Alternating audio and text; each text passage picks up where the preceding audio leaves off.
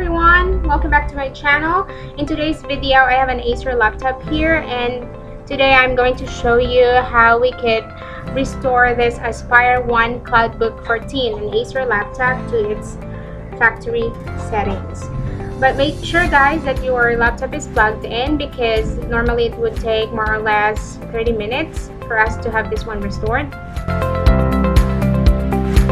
And the first step is, when you power on the laptop, you will need to hold down the Alt key and the F10 button. And just wait up until something will show up on the screen, and then you just need to follow the on-screen procedure step by step.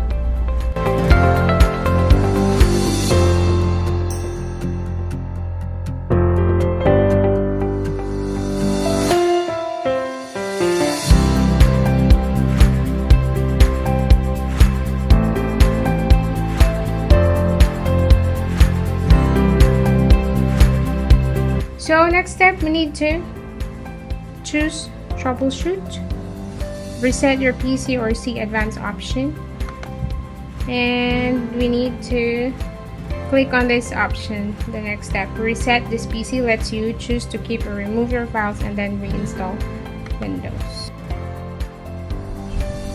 Well, that's pretty much it. We just need to follow the on-screen procedures and instructions, and that would be all.